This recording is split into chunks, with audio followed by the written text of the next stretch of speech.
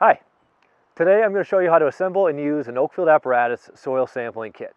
It's super easy, you'll see. You start with one of our handles. This is our 8-inch handle.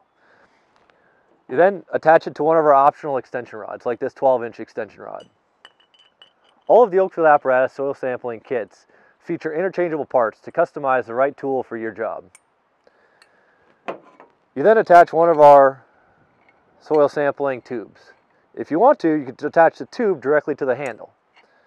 This is our 12-inch tube, which features an 8-inch or which takes an 8-inch core. All of our tubes have a mark at the 6-inch point to make sure that we're taking the right depth of core sample every single time. If you're concerned about cross-contamination, we also feature a closed tube.